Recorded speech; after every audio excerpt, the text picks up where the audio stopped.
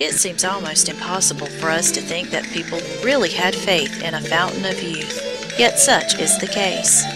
This fountain was supposed to exist somewhere in the New World, and it was thought that if anyone should bathe in its waters, he would become young and would never grow old again.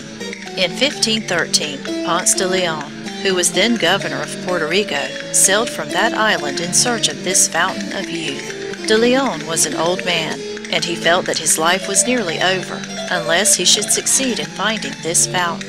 At the same time, De Leon wished to gain gold, for though he had already made a fortune in Puerto Rico, he was still very greedy. The expedition under his guidance sailed among the Bahamas and other islands near them, and at length reached a land beautiful with flowers, balmy with warm breezes, and cheerful with the song of birds. Partly because this discovery was made on Easter Sunday, which the Spaniards called Pascua Florida, and partly because of the abundance of flowers, De Leon called the land Florida.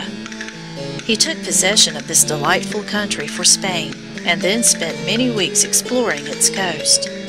After sailing north as far as St. Augustine, and finding neither gold nor the fabled Fountain of Youth, De Leon turned his vessels and proceeded south, doubling the Florida Cape. Shortly afterwards, he became discouraged and returned to Puerto Rico. In 1521, De Leon went again to Florida, this time for the purpose of planting a colony.